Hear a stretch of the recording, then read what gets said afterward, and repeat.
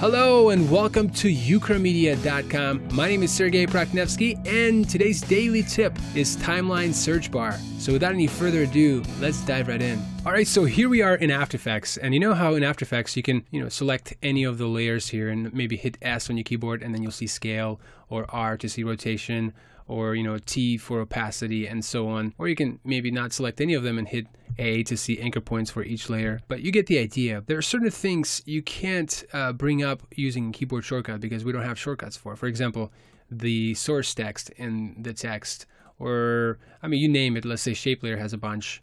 So for example, the path maybe, or the fill here and all that stuff. So you get the idea, but it would be nice if I can only see, let's say, source text of my text. How do I do that? I don't want to go to each one of them and collapse them down and do it that way, but there's a much easier way to do it.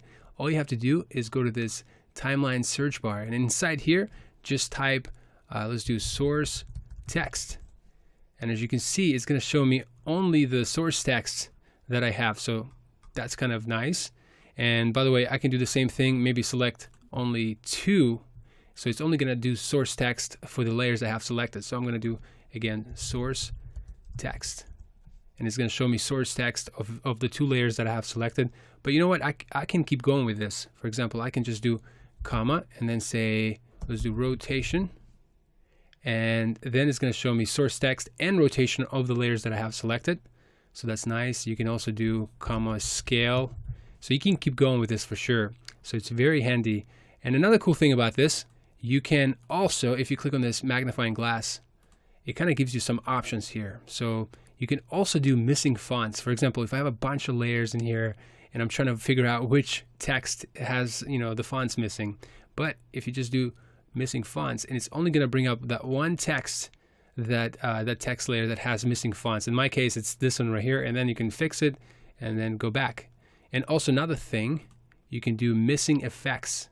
So the same thing, just click on that, and it's going to bring up the layers that have missing effects. The last thing I want to mention about this timeline search bar is that you can actually search for expressions in your timeline. For example, I'm going to search for wiggle expression.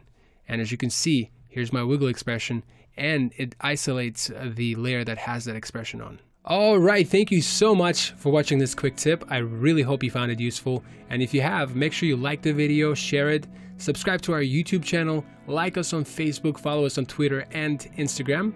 And also, my twin brother and I have created a private mentoring group on Facebook, and it's full of a lot of passionate, creative, like-minded people who are just amazing. In fact, I call them like my family.